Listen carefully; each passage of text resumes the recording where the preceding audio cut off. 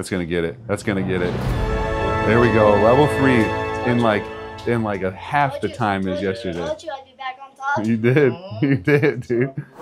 All right. This is a great example of how we're able to layer different modalities at the same time to really customize things for each kid. So on his exam, we found that he had some unilateral findings. So some findings on the right side of his body coming from his right cerebellum and then also the left cortex. And so we're doing activities that stimulate the right cerebellum and the left cortex more. So he's got vibration on the right foot, not on the left. He's got laser on the left cortex and not on the right. He's also got unilateral sound. So he's got sound only coming from the right side of his ear, which fires more into the left temporal lobe. So a lot of different things creating activity on the left cortex.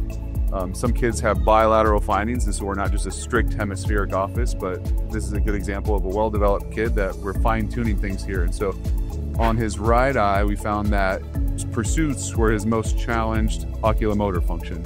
So we're playing a game that actually really emphasizes the importance of pursuit. So he's constantly got to keep his eyes on that moving ball. He's got to predict, he's got to react, he's got to make decisions, he's got to control impulses, he's got to overlook different distracting factors. And so there are a lot of moving pieces here. He's playing games, he's using his eyes, he's using his body, we're using lasers. That means his brain's consuming a lot of energy, and that energy is being supported with supplemental oxygen. Room oxygen is only about 20%. This is concentrating to about 90 to 95. With enough oxygen, our brain per energy cycle is able to make 36 units of energy. Without enough oxygen, makes 2.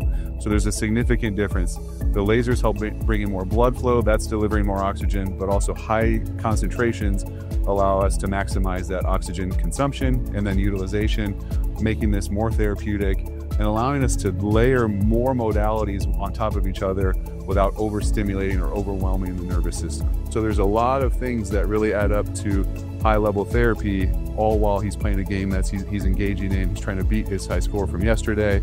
And this just allows us to have fun while doing things that are also very productive from a neuromotor perspective.